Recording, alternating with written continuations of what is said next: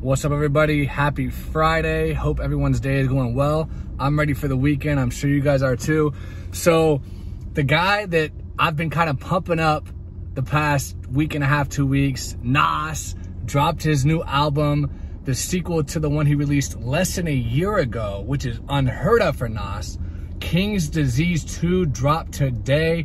And let me tell you, I already listened to roughly half of it, and it's better than the first one so far. I'm already liking it better. So even if the back half of the album sucks, I still gotta say it's better than the first one. I didn't really love the first one. Even though it won the Grammy, I get that, but Nas has had way better albums in the past. That's just a fact. But anyway, in this video, I wanna do a sales prediction on what I think it's gonna sell in the first week. And honestly, I'm just gonna say this right off the bat, I think it's gonna outsell the first one, but I'll get to that in a minute. And then, listen, I was just listening to the song with Lauryn Hill, and I'll be honest, I've never really listened to Lauryn Hill that much. I know she went diamond with her first album, very popular in the 90s, kind of did a disappearing act for a while. Doesn't really do a lot of features, so this was kind of crazy. But I listened to it, and it just made me think, what a difference between her and these dumb whores like Megan Thee Stallion, Saweetie, Cardi B, these disgusting pieces of shit that you could literally, I mean, they're as disgusting as a dog shit that you step in by accident on your shoe and you're like, man, I can't even walk in the house now. It was a breath of fresh air hearing her verse. Even though I'm not big into female rappers, her verse just showed me that there's so much better women out there than these fucking disgusting pieces of shit like the women I just mentioned. They're not even women. They're fucking lower than women. They're whores. They're whores. So it was nice to hear an actual woman spit a verse and talk about some real life shit. So that was nice. So anyway, call you back. Love Nas, and I'm really loving this album so far. Not really gonna do a review, but I will say, I was listening to the A Boogie feature and the YG feature track, and I didn't think I was gonna like it because I've never been a big YG or A Boogie fan, but I just loved Nas' verses in that song when he was like, he talked about like a little Uzi beat or something like that, like because the beat was kind of like a more new age kind of beat. You didn't expect Nas to rap on it, but he did a good job.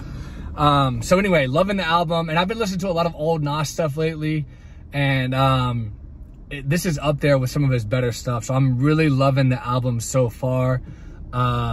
You could tell he's very motivated right now to rap for whatever reason. I don't know if it's because lyrical rap is kind of coming back in vogue lately. You know, like a lot of the rappers that were big, you know, 5 years ago with the colored hair and all that stuff, that era is kind of dwindled down.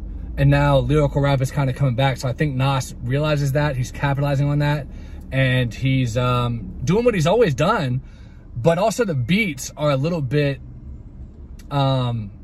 better as well. So like I'm really impressed so far. And I'm thinking, somebody said they want me to do a review. I'm thinking about doing a review, but I want to dissect the album a little bit more. This is just a little bit of a kind of my thoughts so far. But maybe I'll do a review. I'll think about it. But anyway, loving it so far. What's it going to sell in the first week? Well, like I said earlier at the beginning of the video, I do think it's going to outsell the first one for a couple reasons. For one, he's got Eminem on it. So people are going to stream that song like crazy. I mean, two rap legends on the same track. That's going to be a popular song. I mean, that song is going to debut definitely in the top 100. I don't know if it's gonna hit the top 40, but that song is gonna be streamed a lot. I wish they would have shot a video for it and dropped it today. With epmd, let me not forget, epmd is on the track as well. And epmd, they were huge in the late 80s, early 90s as well. A little bit before my time, but I know that they've done a lot. They've gone platinum, they've had hits. So can't leave them out. But with that song, and then he's also got A Boogie and YG, as I just mentioned. He's got Lauryn Hill, as I mentioned. Charlie Wilson, who's done a lot of stuff with Snoop Dogg. He's got, I can't remember who else. But anyway, the features are bigger. And that one Eminem feature alone is going to get people interested. So they're going to be like, oh, Eminem, like Eminem stands. They're going to listen to the song regardless of what happens. Even if they're not Nas fans, they're gonna be like, well, I gotta check this song out. So that's gonna run the numbers up, right? And then they might be like, well, let me see what Nas is about. So they might just go ahead and start streaming a little bit more of the album too. So that's gonna lead to more people checking the album out. So I do think the last one sold, King's Disease, the first one, sold 47K in the first week, and then it won a Grammy. And that's another reason that I think this was gonna sell more, because he just won a Grammy. So I think this one is going to do at least 60K in the first week. I think it's gonna do at least 60, maybe even up to 80. I think that he's kind of getting his name back up a little bit.